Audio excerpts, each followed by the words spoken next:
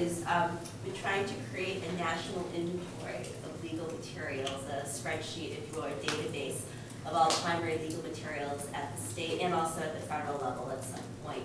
And it started off with California. Erica Wayne and the folks at Stanford started off doing an inventory through NOPAL, the AALL chapter for California. And AALL recently has kind of joined in to encourage, we've created these working groups for librarians in different states to join, because AALL has been very involved over the years in concerns about access to electronic legal information, issues about authentication, permanency.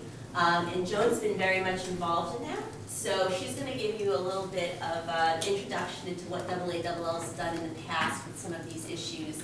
And then I'm going to go into a little bit about the work that we've been doing, Joan and I and other people in Massachusetts, on our own inventory as part of this larger project. Well, it sort of started, it says 2003, but I know it started in 2002 because I was one of the state authors for the state-by-state report on permanent public access to electronic government information. And AALL was aware of the fact that with the advent of electronic information, it was possible to make more legal information accessible. The problem was to make sure that it was permanent. At least that was the first thing we were looking at. And here in Massachusetts, we were making it all permanent because we weren't making any of it electronic, so that worked pretty well. And that was pretty good because what happened was by 2007, AALL did their state-by-state report on authentication of online legal information, legal resources, I guess it was called. And by then, 5 states had already stopped their paper administrative registers and went strictly to electronic sources. The problem with that is that they hadn't thought at all about the notion of permanency or authenticatability. So in 2007, to take these not in the order that they show up, I think, or is it on there? In 2007, AALL held a national summit on authentication of digital legal information. And this was, they presented the findings from their survey, and they invited lots of players from federal and state government and from all branches of government, and people who were really interested in this issue. And one of the best things that came out of it, in my opinion, was the fact that one of the participants was one of the national commissioners of uniform state laws, and she asked them to make a study group, which they did, and the study group made a proposal, and the Conference of Commissioners has now got a working group on drafting standards for the authentication and preservation of electronic state legal materials. So that's part of what you've been asking for as a solution. Some of the players have already, some of the big players have already started. The commissioners have followed their procedures to develop standards that will allow that to happen. What else is on our thing that we didn't? Oh, you want to click on the lovely. Does it want to show up or not? I wanted to show the lovely pamphlet because I helped write this one that AALL did in 2007 adopt principles on. No, I can't read the title. Principles on access to electronic legal information. Can you flip to page 2? And we decided that these 5, these things are all, we think these are all essential, and we're trying to get this information to all the makers of legal information to make sure that they know that what they produce has to be accessible. I have to tell my favorite story that I just love this story. It has to be a long time ago, but when the Massachusetts Register was not very old, like it was about 8 to 10 years old, I had a patron who needed some regulations, and she couldn't find them anywhere, and I called the agency on the phone, and they said they'd send them to me, and I asked why their regs weren't in the CMR, and I'm talking the paper CMR in those days, and she said, well, we changed them so often, we decided it was better not to publish them. And I said to her, how do you expect anyone to follow them if you don't publish them? And luckily for me, I can't remember what agency this was. It had to be a small agency that I didn't deal with often. But I thought, oh my goodness, you know, that was really the biggest case of inaccessibility I'd ever seen. But if you're old enough, as some of us are, the CMR didn't exist until 1978. So before that, you really did just call all the agencies and ask them for their regs, the way you still have to call most of the agencies to ask them for their opinions. That it has to be reliable, that the official status is something that used to be a given when everything was in paper. It's very difficult now to figure out what's official and what's not, and harder.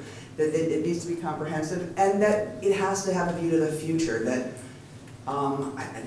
when you're really old, you have lots of stories you remember. But I remember when the Secretary of State of Massachusetts decided to improve the way the CMR was updated. And it really was an improvement in the updating of the CMR, but it totally destroyed historical copies of the CMR. And I know in my library we have like a 6-month to a year gap where we just actually don't know what the regs were during that time period because we didn't do a good enough job of preparing for that change. So that can be multiplied by zillions of times as more and more stuff moves electronic and is very fragile and temporary. So luckily, AALL is working on a lot of fronts, including the working groups, we go back to the PowerPoint, to bring us back to what we needed. And I'm going to put this somewhere so people can follow the links to all the documents, so that's fine. Okay, So fast forward to today. And so Joan and I and a few other people in Massachusetts have started working on the inventory. It's very, very much still a work in progress, but we thought when we were having this event today, we'd share some of the things we found so far. None of them are really that earth-shatteringly new. We kind of already knew that they existed. And we're just kind of raising issues that we think are important for people to know about in Massachusetts in general. So what are we looking at in this inventory? We're looking at the scope of the content. So for example, if something's available on a government website, is it just the current edition? Do they make available previous editions? The format, are they making the content available only in HTML? Are they making it available in PDF? Are they making it available in XML, which could be used for various purposes? Copyright assertions that publishers try to make on works. There's a general notion in Massachusetts that legally copyright's not an issue on state materials as it can be in other states, but when you look at a lot of publications, there are a lot of copyright assertions. Terms of use, sometimes different publishers, they might make their content free available on their website, but they might be onerous terms of use, so that, as Carl was suggesting earlier, if you wanted to try to take that content and do something with it, you'd be limited. The costs involved in trying to maintain certain type of materials or access certain materials. The issues of digital authentication and permanent access, which Joan raised. Currently, I don't think Massachusetts is dealing really right now in pending legislation with the digital authentication issue. And and we were also just kind of looking at the whole sense of access in general, just how usable are these materials that are on the web for real people trying to use them. So overall impressions I have thus far, and I think Joan would share them with me, is that Massachusetts is doing an okay, I'd say okay, not great, but okay job of making current material available, but there's not as much access to older material, except where libraries or other entities have maybe stepped in and had efforts to make that content available. One of the things that's frustrating about Massachusetts is it's a very diffuse system, so the content might be available, but it's available in many different places. There's not a centralized portal or place or office or something that's responsible for pushing the material out or creating standards so that everybody's doing things the same way or on the same page. And as I mentioned before, the other thing that the impression I have is there's a lot of copyright statements on materials. Now, what that actually really means legally is kind of a separate issue, but it's interesting when you look at the various materials, especially things like municipal ordinances and such that have copyright notices on them. So one of the things I wanted to raise, and I'm going to actually show you the website because it illustrates it better, is the SJC website for reports.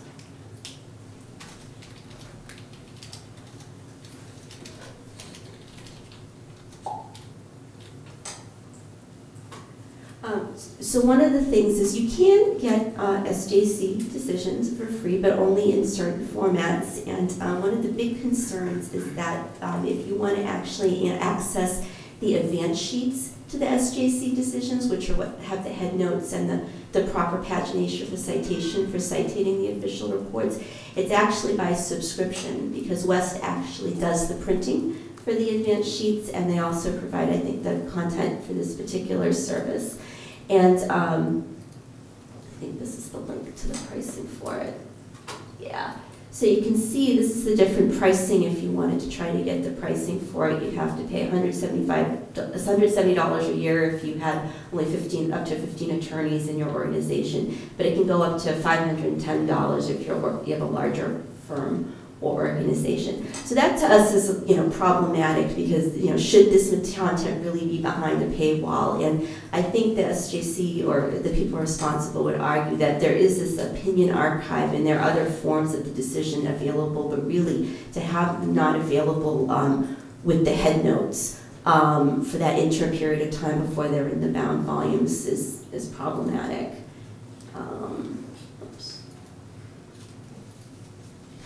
The other thing is a lot of the lower courts. Some of the lower courts actually, even though there are different issues with the precedential value, but still people have interest in looking at lower court, trial court decisions. And even though they're available, a lot of times they're not available necessarily from the court itself. For example, superior court decisions, you can get slip opinions from Social Law Library back to a certain point in time. And other than that, you actually have to pay for something like the Massachusetts Law Reporter, which is a commercial service that's put out, or have access to Lexis and Westlaw to access such content. And again, that's problematic because you have a lot of people in the superior courts that might want to access that content that are limited. So moving on to the legislative branch of government, Massachusetts does make its general laws of Massachusetts available. Their print edition is actually published with West, which I'll show you an interesting issue in a second. If you look at the website,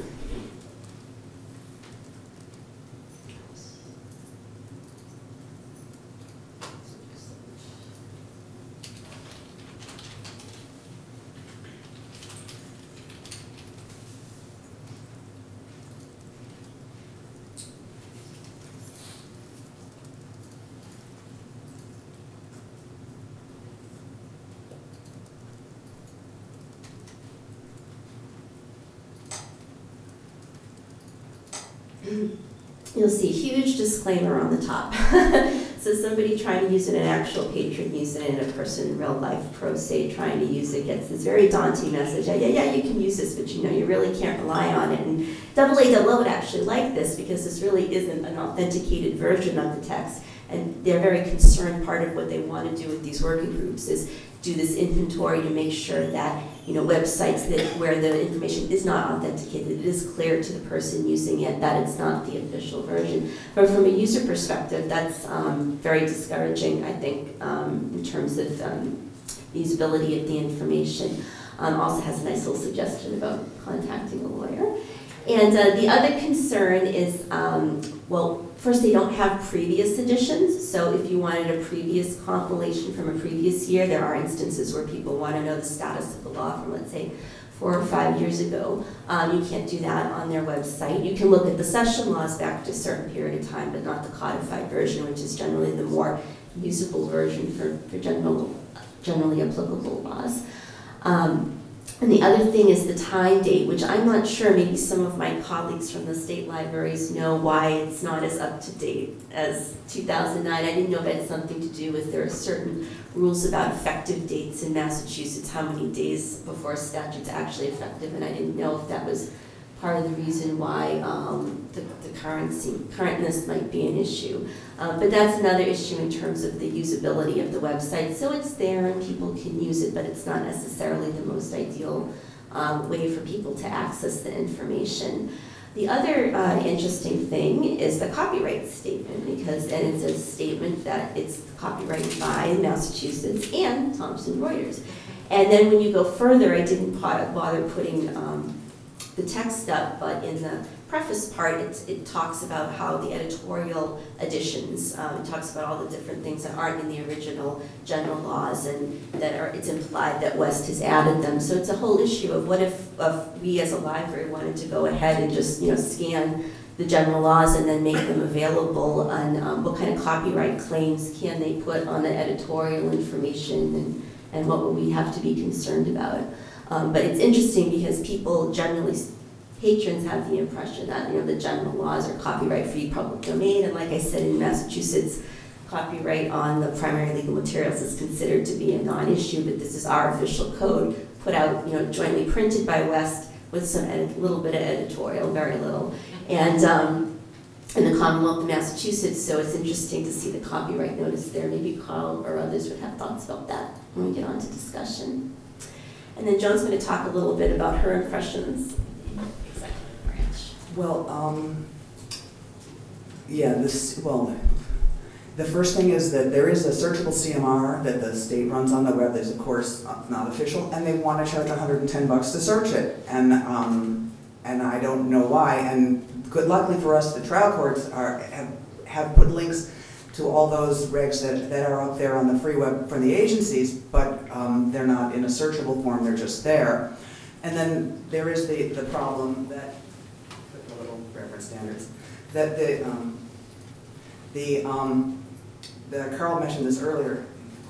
Somebody mentioned it earlier. I never remember who said what, including me. But that the CMR itself is full of all sorts of standards that cost thousands and thousands and thousands of dollars to buy, and that you can't reproduce. And there needs to be. It's not just that we need to redo law. We need to redo the way standards are paid for in this country. That basically the revenue scheme from all the standards organizations has been, it's not showing up. It hates me. I always told it take a long time to upload because it's a big PDF, that's a good reason. But this is just a page from the CMR, well, it's actually about 6 or 8 pages from the CMR that list all the different standards referenced in the building code. Or actually, I didn't use the building code, I used the plumbing code. One of the codes. And if you had to go out and buy all these standards, which you have to do, it's thousands of dollars. I don't know how anybody complies with our regs because I don't know any plumber who can afford to buy all this stuff. So it takes me back to the, why do we pass these laws or these regs if we don't want people to follow them? And older regs.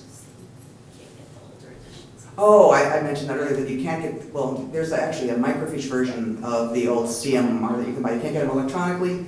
You can't get an older version of the code, and you can't even actually get to all of the mass registers. There is actually there's still about 20 or 30 issues that I've never found in the mass register that now that you take them apart and file them, when everyone did that when they came out, I don't know if anybody saved a perfect copy that we had. You do have one? The Hampshire Law Library does. I love them. I love them because there have been times in my life when I've said to a patron, I can't help you and I don't know where you can go to get help. You saved a complete set, thank you. I tried to get my library too, and I was overruled in my library. They thought that was a silly thing for me to want to do, so go figure. Governor Romney, under him, was the one who actually started to charge. I do believe it was free before Governor Romney, so we did have free access at one point. We needed money. Well, and that's, part of the, when I did it, back in 2002, when I was getting all the information for the survey, money was the big issue. That a lot of the Massachusetts information is in databases and it's dynamically generated web pages, and it's awesome information that they could make available but don't want to, and that at the time in 2002 my concern for them was, were they saving it in some way? Was there a way to find out what had been in the databases at certain times? And the state library had come to our aid and said yes, or not that, our aid meaning the people of Massachusetts, not me personally, that they started archiving stuff on disks or on floppies or on CDs or something, just because they said this information will be lost if we don't just start saving it. And so they have a lot of it saved, but there's, again, no money to make it publicly available is the problem.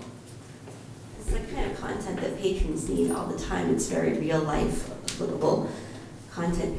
Marty, is there any sense of how much money they actually make from the CMR service? I mean, I can't imagine it's that much. I have no idea, and we don't use it. So. You know how we won the Federal Register fight? When we finally found out the total revenue the government printing office was making on all the official journals of government, the Federal Register, Code of Federal Regulations, total revenue was $220,000, including 17 grand that we had spent. And we weren't there to renew. So the minute Congress figured that out, they said, why are you bothering us with this? Drop the paywall. That's all it took. I do want to point out that, by the way, my name is Linda Hamel. I represent the Information Technology Division for the state of Massachusetts. If you go to Mass Regs, I'll be talking a little bit about this. Our constitutional system of government, we have all these constitutional offices. They control their own electronic domain. The CMR is not controlled by the executive department of the governor, but by the secretary of the Commonwealth. Right. So if at the time of the Romney administration these charters were imposed, they would have been imposed by a separate elected official, the secretary of the Commonwealth. And it's one of the things that I'll be talking a little bit about this afternoon, that we don't have any central content czar who come up with rules about open access across the enterprise because we have all these separate constitutional offices. But you do have the state archivist who's in, is it state archivist? Secretary of the Commonwealth's office, not under the governor. Right, yeah, right, but and they're the people that are really in charge of making sure, I mean, everything that gets thrown away has to go through their office. I mean, you have to get permission to toss your stuff, and it's awesome. There are laws in place that provide for permanent preservation of these materials, and it is through the Secretary of State's office, not through the governor's office. That's right.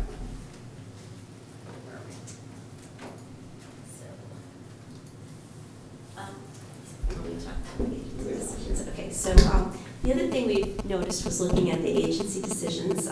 They're really all over the place. As Joan suggested before, she did a little research and she did confirm that most agencies still are the decisions are only available for inspection. They're not really published. I'm looking up here because my screen went out, so just bear with me a little bit. The agencies vary greatly in terms of the availability of the content, and it's available in a lot of different forms, print, on the web, commercial services. A lot of the older content in particular, thanks, got tied into commercial publishers. And that's one of the things that struck me in terms of going back to the issue again of what if you wanted to do some great project for some clinical or something like that and take the decisions and make them available. You would really only be able to do it easily for a certain period of time for the ones around the website, the agency that do make them available on the website, because for earlier, even though the decisions in some cases go back into sometimes even the 70s or the 80s, there are issues because land law publishing has published a lot of them, and they have a commercial electronic service and then a print service, and they claim copyright on the content. So again, maybe it's an issue how relevant that really is. But it struck me in doing the inventory that, for current material you're fine, but for older material it's a lot less accessible without the costs.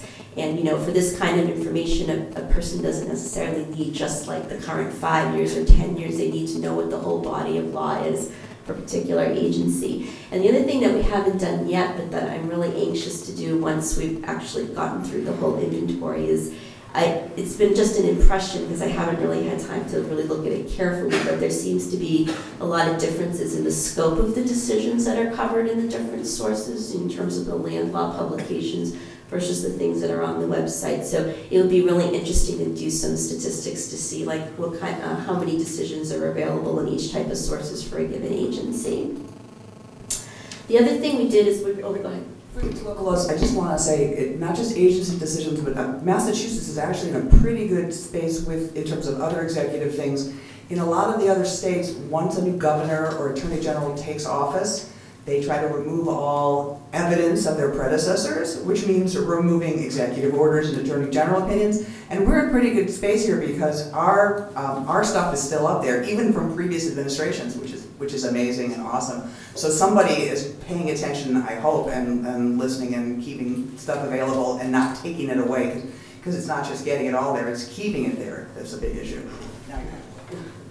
And it's just really interesting because, like, for example, I know when I was looking at the Housing Appeals Committee decisions, there was this big disclaimer on the website saying, if you want all available decisions, you must go to Lexis or Westlaw or Land Law, and these are only the recent ones. And it's just very interesting from a patron perspective to see that information presented that way.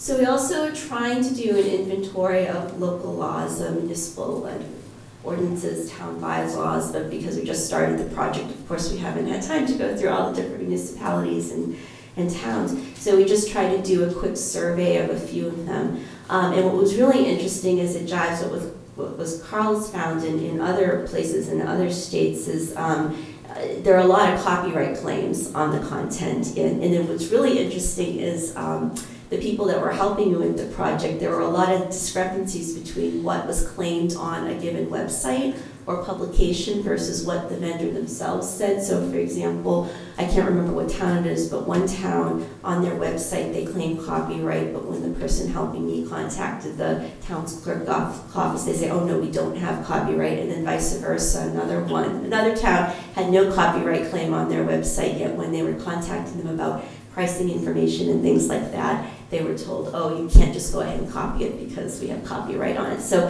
it's really interesting the different information that's conveyed, and I think how much thought's put in by the vendors and the publishers and the notices that they put out. But again, it goes to the issue of what if you just wanted to take this content and try to make available in some other way, because in some of these instances there are also terms of use on the websites that you can't actually do things with the content. And also, a lot of these sources are online now, but there are a lot of disclaimers that the online version is not official and is very out of date, even more so a lot of times than the Mass General laws. And if you want to get a print publication, you actually, in some instances, if it's not sold through the vendor, you have to actually, like a Unicode or something, you actually have to go to the town's clerk's office to actually purchase. So even from a library's perspective, if you want to have the content in your library, just trying to acquire it can be difficult. And the costs aren't insignificant. They seem to be ranging between $100 and $300. So this is just a list of the biggest commercial publishers and vendors in Massachusetts. It's been really interesting. Lexis, I was noticing with the attorney discipline reports, again, they're claiming copyright on the content, which is really interesting. So those are sort of the bigger issues that we found doing the inventory, and I would love to have conversation with the librarians here about, whether they'd be interested in participating or any other issues they think that we're going to encounter that we haven't discovered already. And if people are interested, I can also show you what the inventory itself looks like. Does anybody have any questions or comments? Does anybody want to help with the inventory? Join the party? It's very interesting from a librarian's perspective. I mean, like I said, I went into this knowing I knew about the CMR, I knew about some other things, but when you actually, because when you help people with real problems, that's when you notice these issues coming up with the structure of the content or the availability of the content. So, could you share a draft of what you've developed so far? Yep, if you want, I can show you what the spreadsheet looks like. And hopefully, I didn't feel comfortable because we're so early in the process, and like Joan and I said, it's not ready at all for prime time, and I don't even think it's ready for like midnight cable station or anything like that. But I can show you what the spreadsheet looks like. But the other thing I wanted to mention is that I think there's a lot, to the librarians that are here, I think there's a lot of potential to create synergy with other projects that we're working on. For example, in Massachusetts, we have this B2F2 program going on, collaborative collection development program with a different area, academic law school libraries.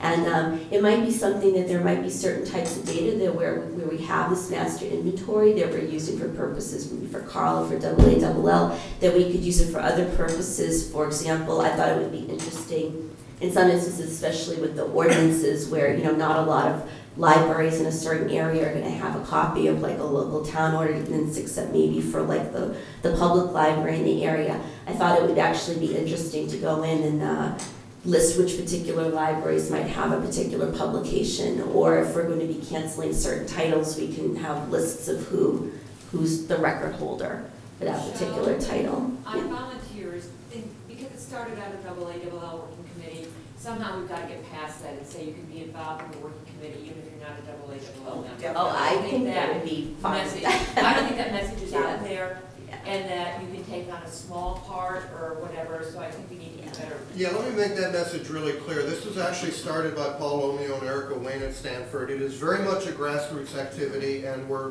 very fortunate that the AALL is assisting in that. On the other hand, this is very much grassroots, and I would encourage anybody to adopt a jurisdiction and make a statement as to what the state of that jurisdiction is, and to do so in any way that is comfortable. And I mean, it could be this spreadsheet, but if you prefer a Microsoft Word document or an email message, I think the important point is to get the information out there, and this is an awareness-raising campaign. So you don't have to be a member of anything in order to participate. This is the spreadsheet looks like. So this is very still much in the early stages, but these are all the different things that we're trying to look at, which is why you can see it's a very time-consuming project. But I do think that having worked on it now for a little bit, that it can have a lot of applications. So I think once we actually have valid, and I also think we could do really interesting things, which I wanted to do, but I didn't feel the data was valid enough to do it with visualizations in terms of the information. Like I would love to do with the administrative decisions, some sort of visualization to explain like where the content's available for certain date spans and things like that. But I think that the potential here for libraries to use this and just all sorts of different type of people in the general public to use it is really great. So. And speaking of standards, I'd like to have us develop standards for this. I mean, we're looking at a spreadsheet that I filled in, and I'm not sure of all of my data. Some of it I'm sure of and some of it I'm not, and I would love to get more input from more people, especially the agencies that are involved, and people, just other people's opinions of who really owns the data or who's doing what with it. You know, this is based on what I could figure out, but I've been known to make mistakes in my life. There was a time when I was young and had made no mistakes, but now that I'm old, I've made quite a few. So tell me about the Code of Massachusetts regulations. It's $110. Is two questions. Is copyright being asserted? And has anybody forked over $110 and just crawled the site and made it available? I mean, this sounds like an undergraduate comp sci thing, right? Yeah. Just the MGL that's available on their website now. I've called it and several older versions they have on the site, budgetary information and proposed bills that are going through, and I have an archive of that if you'd like it. Okay. That's not the paid CMR though, that's the legislative website, you're talking about the Yeah. Secretary's website, Right. you have to pay, the legislative website is free. But, So it probably is easier to crawl. but is that the same as the CMR? Is that- No, okay, that's okay. the Code of Mass Regulations, Right. the regulatory Okay. database. But for the CMR, I am shocked that there isn't an undergrad someplace. I mean, how many universities are there in Boston? Well, because most of our law students access it on Lexis and Westlaw or through our subscriptions at Social Law Library. So most of the people who would want to break in have access to the data through some other paid vendor, so that people haven't seen the need. Because for law students, being on Lexis and Westlaw is the same as being free, even though in the real world, nothing could be further from the truth. But citizens of Massachusetts don't have access to the CMR. Well, they have access to parts of it. I was a trial court lawyer, so may correct me if I get this wrong, but we have access in our law libraries to the social law version because the legislature pays money to the social law to put it up and create it. So we negotiated back and said it's public money creating this. So the answer is in 17 locations, if you show up physically, Okay. you can actually have access. Now am I correct in that? What I just said, that going into libraries, they've got Yeah. access to the social law in the 17. But that's still sort of paid for. Sure, and I mean, Yes, they can, yes. Going into your libraries, they can access it through Westlaw or Westlaw, Lexis too. Lexis. Correct, Yeah. that is correct. It's physically, as long as you physically show up in your library. they At have one access point, to social stuff. law was charging us, and we fought back and said, no, wait a minute, this is taxpayer Yeah. money, we're taxpayers' entity, sort of, and I finally won that one, but. I'm interested in the person who's scraping the legislature website. So are you making those available, or are you part of that 50 state project, or? No, my plan was to make them, better format them and analyze them out. I was scraping for the purposes of doing textual analysis and possibly Oh, I see. presentations, especially over time. And then I wanted to see if I could see bills over your past legislation actually impact and trace it back to the impact on one version of law versus the next year's version of law. But as of yet, I've just scraped it and done some basic cleaning of the data. You know, the single most powerful thing we've been able to show people in Washington, in the White House and in Congress and the judges, is something called Law.Gov. When the state of Oregon sent us a takedown notice for having the Oregon revised statutes, all we had was a big zip file. And we went and testified, and they waived assertions of copyright. And about 6 months later, a 2L at Lewis and Clark, who had a comp sci undergrad, took the Oregon revised statutes and created this just absolutely amazing, beautiful user interface with semantic searching, and it's got everything you could possibly want. And that's an example of the kind of innovation that happens when bulk access is provided to the data. We've also seen the same thing on the Federal Register. There's been a whole bunch of groups out there like govpulse.us and fedthread.org that have taken the Federal Register and done some really amazing things with them. And that hits home when you show that to a judge, because they go, wow, this is way better than what they had. So I have a question for Carl or anyone else, the copyright expertise. What do you think about the notices that they're, like especially the general laws one? Now Phil Malone is going to deal with this. Jamie Boyle has dealt with it. Professor Pam Samuelson dealt with it. Look, I'm not a judge. I'm not even a lawyer. I'm a law school dropout.